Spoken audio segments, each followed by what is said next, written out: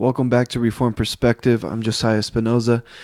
I saw this video on YouTube and I wanted to talk about this a little bit, especially because in our modern culture here in America in the West, it's widely accepted and even without question the notion of homosexual relationships and transgenderism and like this whole push of this sexual revolution in the American culture, um, and what it means to define what love is. And so when I saw this video, I knew I had to make a video talking about it.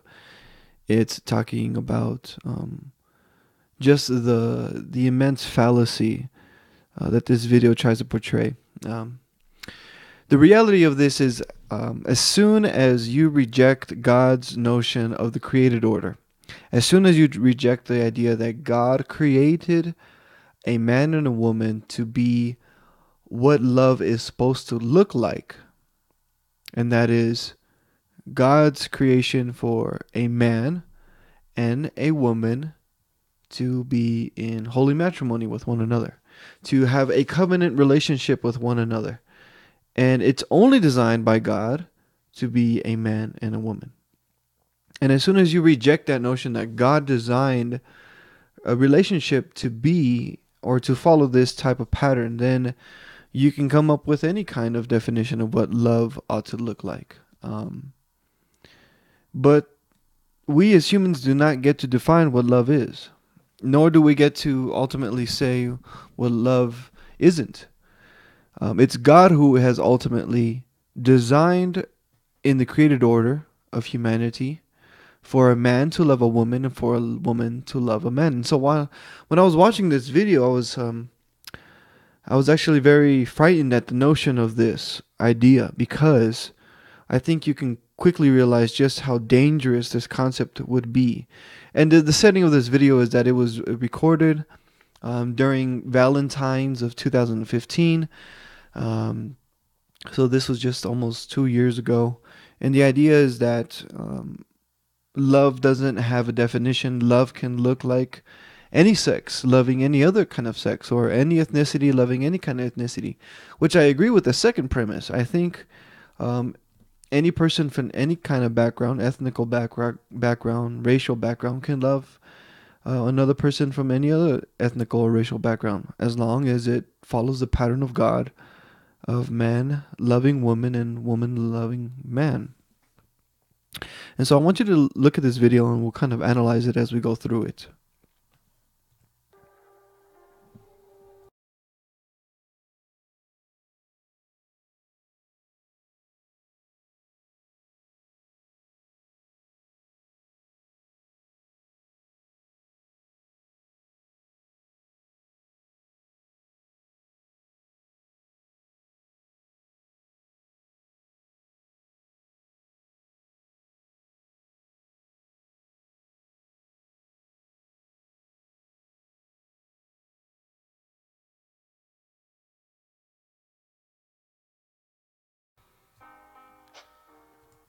All right, so we see right off the back.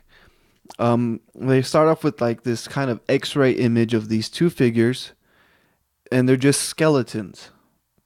They're just pictures of two skeletons, and it looks like they're holding each other, embracing each other, and kissing each other in the actual X-ray. And then in the picture, they kind of separate and they go and they appear on the other side, and oh my goodness, it's a girl kissing another girl. How could I have not seen in this X-ray image of a girl kissing another girl? They were just bones before, but now they appear, and all of a sudden, it's two women. So the idea is, we're just bones. That's all we are underneath all of this skin, all of this beautiful design that God created in our bodies and in our created order of our bodies, that underneath it all we're just this material being, and it doesn't matter what sex we are, but just all that matters is that we're bones, is that we're material beings. And so what ultimately defines us is our notion of humanity, or our notion of what a person is, not God's definition. Because if we say that God is the one who ultimately designed sexes, female and male, then we cannot say that our bones are what ultimately make us people. And I want us to consider this idea. If bones is all that matters, is if all that really matters is what we define as humanity, what if that X-ray would have been the picture of a 15-year-old or a 14-year-old boy with a 30-year-old woman? Hey, they're just bones, right? I mean, love has no definition. What if it's a 12 or 13-year-old girl with a 30, very like a smaller 30-year-old man? I mean, if we're just bones, it doesn't matter, right? And do you see the problem behind this is this notion that somehow we get to define what love looks like. That we are the ones who ultimately get to define what love looks like when we don't. Because we are not the ones who created us. We are not the ones who designed our bodies to be a certain way. God designed us in beautiful ways. Women are made beautifully in the image of God, and men are made beautifully in the image of God. And we are not just our bone structure. We are not just our skeletal or our neural structure or our muscular structure. We are designed by God to be male and female. He designed humanity to be male and female. And He designed the first man and the first woman to be the ultimate order of His design of what love is supposed to look like. And I usually, you know what, I usually hear this question, and the question is, well, if it's only right for a man and a woman to be together because they're the only ones that can have babies, well, what if the woman can have a baby? Does that still make it right? And the answer is yes, because God is the one who opens and closes wombs. And just because a woman, by God's sovereignty or God's providence, has closed the womb of the woman, it does not mean that all of a sudden His design for man and woman is somehow destroyed. That somehow the relationship between a man and a woman, the covenant relationship between a man and a woman, is somehow nixed because the woman's womb is closed. Because if God so chooses, He can open that womb and grant them children. So we are not ultimately our bones. We are God's designed creatures to be in covenant relationship with one another as a man and as a woman, and only one man and only one woman. Let's continue watching this video.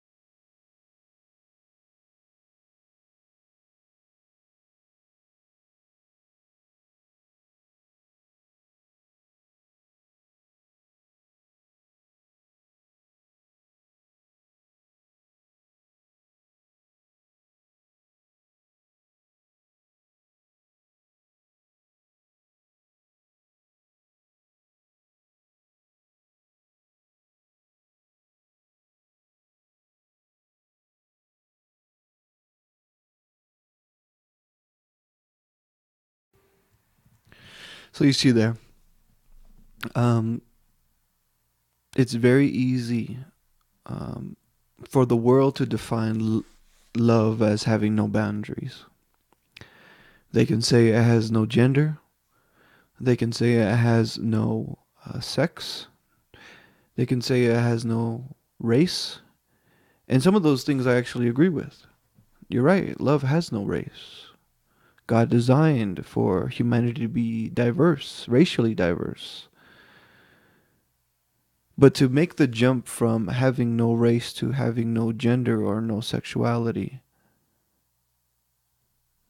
that's where the problem lies, especially when you take the role of gender and say love is gender neutral, and so a man can love a man and a woman can love a woman, and a man can raise a family just as easily as a man and a woman can raise a family. You can define it as that. That doesn't make it right. It doesn't make it true.